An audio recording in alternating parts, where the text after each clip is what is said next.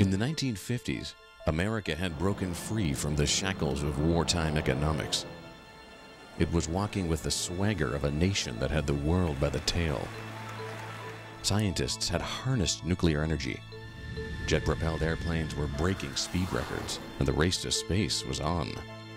But perhaps more than anything else, one thing melded imagination and consumerism, putting this era in perfect context. The concept car. Unlike satellites, rockets, and jet planes, these dream cars were accessible. People flocked to auto shows to see concept cars in their titanium-bodied glory. They were snapshots of how America perceived its future. They were simply out of sight, unforgettable. But what happened to them? Most were destroyed. Some just plain vanished. But amazingly, some are still here.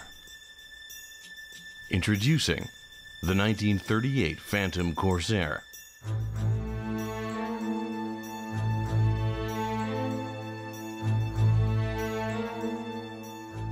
The spectacular toy of a millionaire playboy.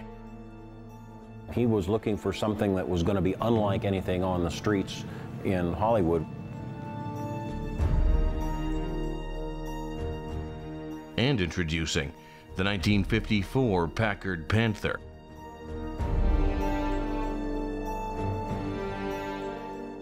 A formidable piece of fiberglass. The car was 17 feet long, and they didn't have any ribs or anything much in the car for strength, so they had to make it an inch thick.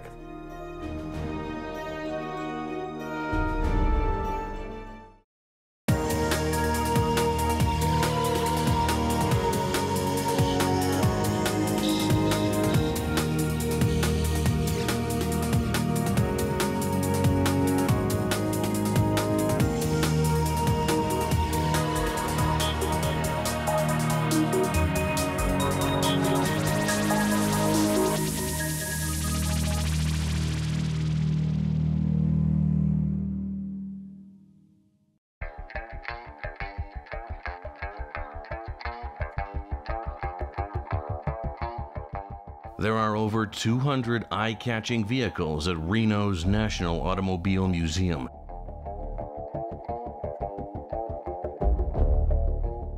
But there is one long, low, black car that grabs your attention with a clenched fist and doesn't let go. It sucks the air out of the room. It's a dynamic presence. It's just a showstopper. People are just shocked and amazed and in awe of the automobile. It is the 1938 Phantom-Corsair, and it is unlike anything that has ever come before or since.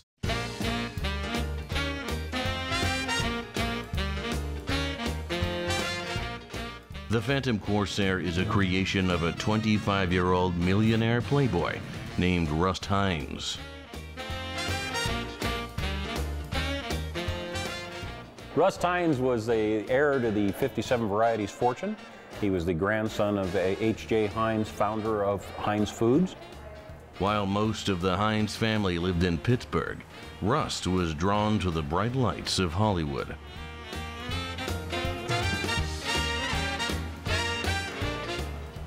He was driving a 1936 Cord. Now he decides he wants something even flashier than that, so he sketches out on a cocktail napkin this long, sleek, aerodynamic vehicle. Takes the drawings and such to Bowman and Schwartz in Pasadena, California. They were a noted coach builder, built many high-end automobiles for the rich and famous. They take Rust's 36 Cord, they strip the drivetrain out of it, the rear axle and the instruments, and they throw the rest of the car away. So literally from the tires up, this automobile has been built there in Pasadena. He's not taking styling cues from anything else on the road or anything anybody's even thinking about building. This is an entirely personal design.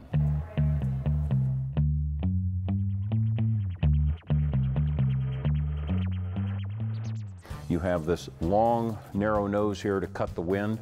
It also hides the transmission assembly, and the cords the engine is turned around backwards to get the front wheel drive. So the transmission sits up front, the engine sits in the back. It drives out through the front wheels through a 4-speed transmission. So it's a normally aspirated 289 cubic inch Lycoming L-head V8. The engine produced 190 horsepower and gave the Phantom a top speed of 115 miles an hour.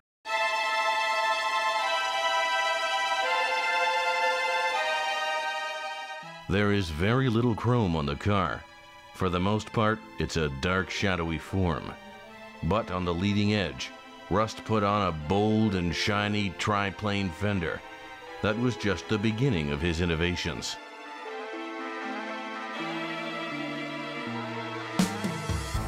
To get this aerodynamic look and a nearly teardrop shape to the automobile, the car is widened in the front end to flip over the front wheels. The front seat has room for 4 people, with the driver sitting second from the left. It's got a lot of room, obviously, being so you're mostly in the middle. You have lots of arm space and such as to move around. When you get 4 people in the front space, it's still not too bad. And when we've taken it into shows, my wife usually sits here on the left. The problem with Phantom-Corsair is, I'm not sure if he was looking to trying to make the automobile hard to see into, but it's definitely hard to see out of. You're much taller than I am. You're going to have to crouch down real good to see through here, a bit like an armored car. The other problem is, of course, these huge blind quarters. Sitting in the middle of this wide automobile, it's very difficult to see what's going on in traffic on either side of you. Rust Hines was a very social young man, so his car was built for entertaining. The interior, all leather, lined in cork for silencing and heat insulation. There's 2 seats in the back for passengers to face to the rear, so it's actually a 6-place automobile. So they would climb over the top and face the rear.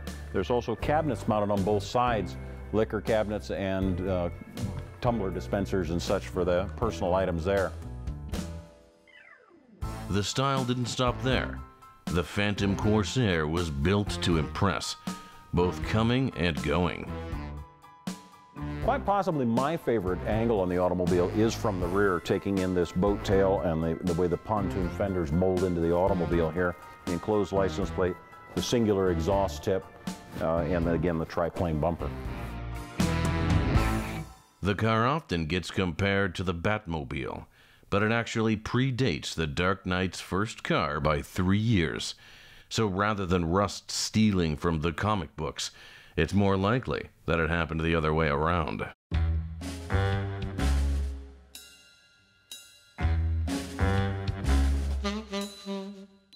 Because it wasn't affiliated with a major automaker, the Phantom didn't do the typical car show circuit.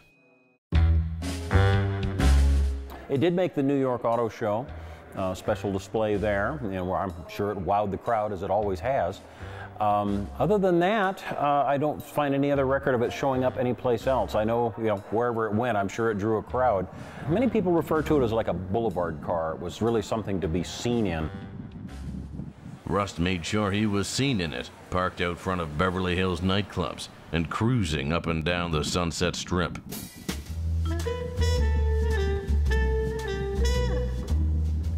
The Phantom even had a brief film career, appearing in the 1938 movie, The Young in Heart. You mustn't hit anything when we're going this fast, darling. They do some interesting special effects in that movie. So you appear to walk into the Flying Wombat dealership, as it was called in the film, and it appears like there's 8 or 10 of the automobiles sitting on a showroom floor, but there was only ever one. Having multiple Phantom-Corsairs lined up in a real dealership is exactly what Rust had in mind. He went so far as to make a brochure and discuss it with the folks at Bowman and Schwartz, what would be the possibility of recreating the automobile. It was a $25,000 car to build for himself, which is a huge amount of money. He hoped to be able to build it for a little less than half of that, but that's still, $12,000 to $14,000 when you can buy a brand new Ford for about $800 bucks. That's a lot of car. Just 1 year after building his dream car, Rust Heinz's charmed life took a tragic turn.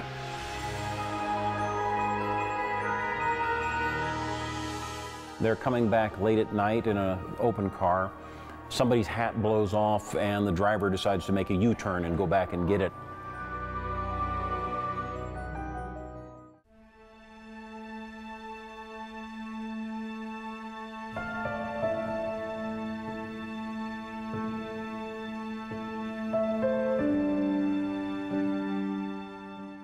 Rust Heinz was a 25-year-old millionaire when he dreamed up the incredible Phantom-Corsair in 1938. He was living a glamorous life in Hollywood while the rest of his family made catch-up back in Pittsburgh. 1939, he takes a trip back east to visit family. He goes out one evening with friends. They're coming back late at night in an open car. Somebody's hat blows off and the driver decides to make a U-turn and go back and get it. At that point, the automobile is broadsided, and the next morning, Russ has died. The Heinz family wanted nothing to do with Rust's creation, so they sold off the car as quickly as possible. Since then, it has passed through the hands of racing legend Andy Granatelli, Hollywood producer Herb Schreiner, and casino mogul Bill Harrah. It's now displayed at the National Automobile Museum in Reno, Nevada.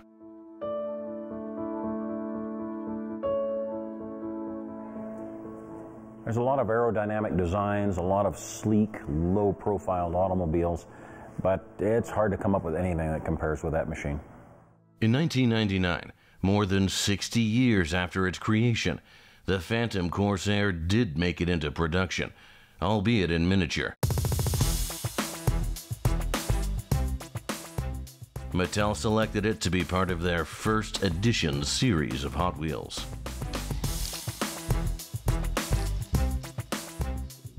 Even more recently, the car has attracted a new generation of fans, thanks to an appearance in a video game.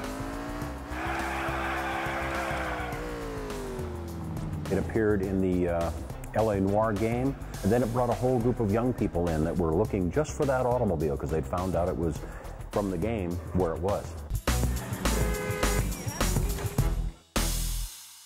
Popular with the young and old, the Phantom-Corsair is one of the most famous concept cars in the world.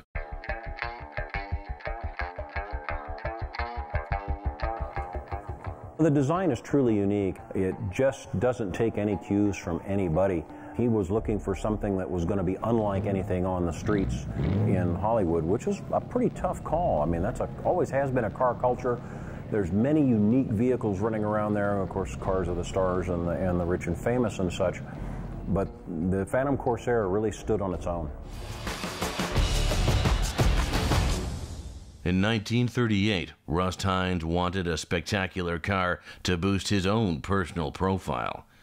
In 1954, Packard needed a car to prop up the entire company.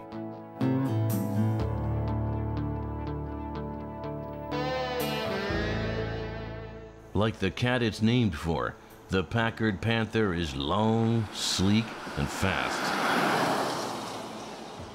But no matter how fast it drove, it could never outrun the company's financial problems. Since the early 1900s, Packard Motor Car Company had been considered one of America's preeminent manufacturers. In fact, in the teens, it was said the three Ps, Pierce Arrow, Peerless, and Packard, were the cars to have. That was the gold standard. And even up into the late 1930s, Packard still had that mark as the top luxury automobile manufacturer. Unfortunately, Packard really kind of lost that image after World War II. In the late 1940s, the American auto sector was in overdrive. Returning soldiers were buying up new cars as fast as they could be built.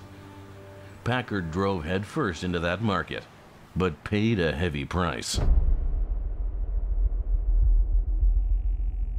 They left the luxury market really for what they thought were greener pastures, but diminished their reputation in the process. They had sacrificed their credibility for volume, and within a few short years found themselves in over their heads.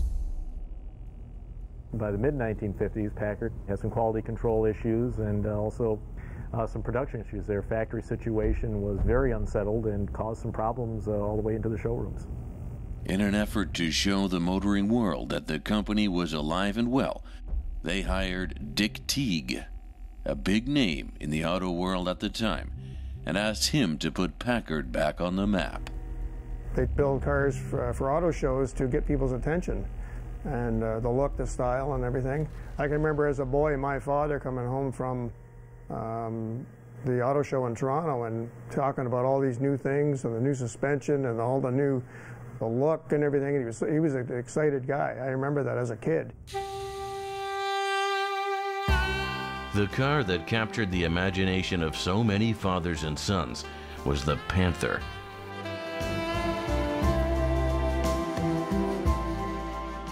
It was unlike anything Packard or any other company had ever created. It's a two-seat roadster with a low, sleek body. The top of the front wheel wells are flattened over the top of the tires to further lower the car's profile.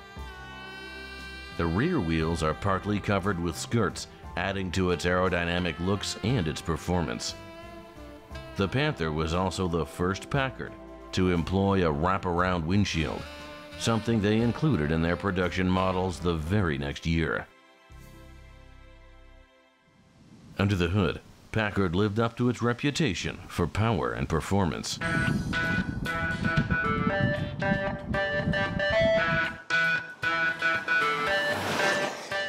It's a 359 straight 8 with a McCulloch supercharger on it and 275 horse.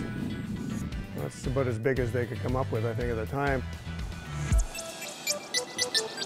Packard took it to the annual Speed Week races at Daytona Beach that year, where it was clocked at 110 miles an hour on the sand and more than 130 miles an hour on the road.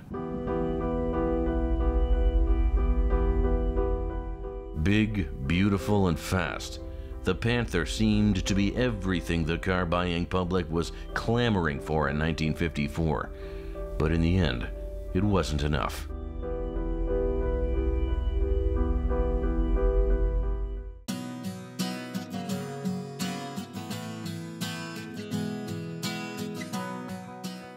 For the first half of the 20th century, Packard was one of the most respected brands in the car business.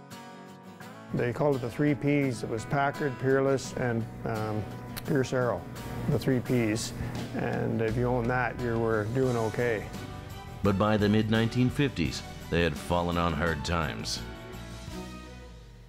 When the war was on, they were busy building equipment, and maybe they didn't pay attention to the style, and they just went ahead and started building cars again without upgrading their look.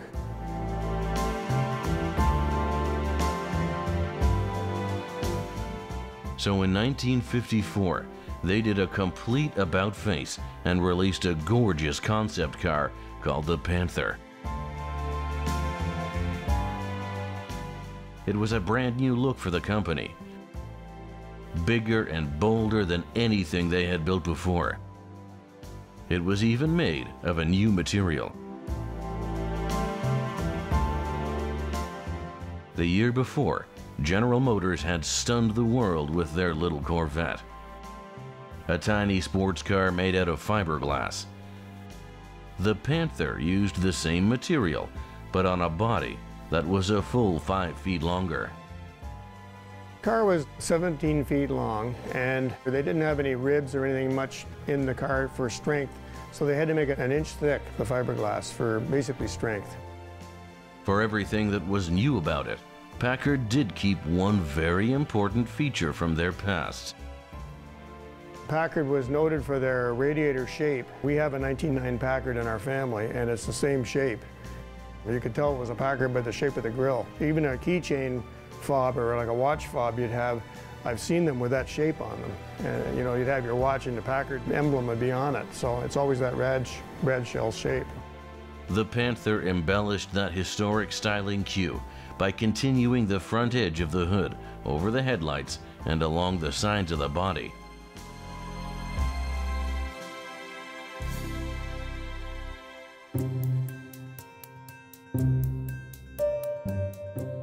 They built 4 show cars, identical except for their painting schemes, and toured them around the country. The cars were wildly popular, maybe too much so. Riding high on the concept's popularity, Packard bought out Studebaker, another struggling automaker. This new acquisition proved to be more than they could handle.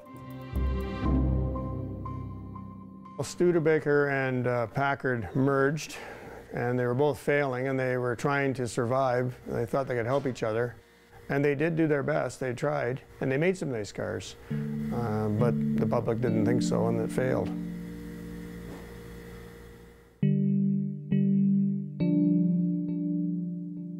In 1958, just 4 years after the Panther's impressive debut, Packard filed for bankruptcy.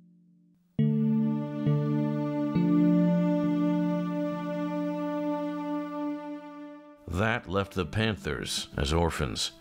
They were sold off with the company's assets and disappeared into private collections.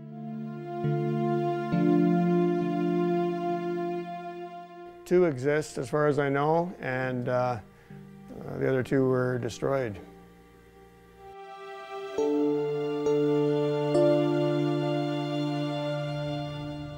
You know, to see that any show car from that period survived is a miracle. So many times these things would be taken back and, you know, cut up for scrap, and that's, you know, more often than not, that's what happened. The silver one recently sold at auction for $900,000 to a private and secretive owner.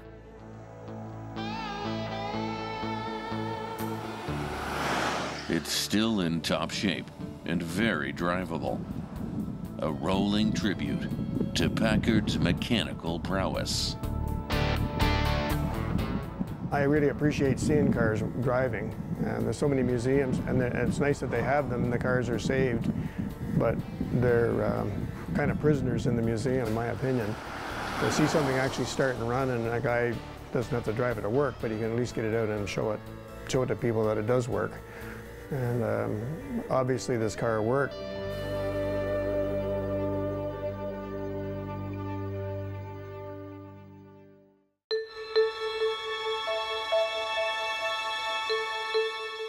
The Phantom-Corsair and the Packard Panther were both very large cars with powerful engines.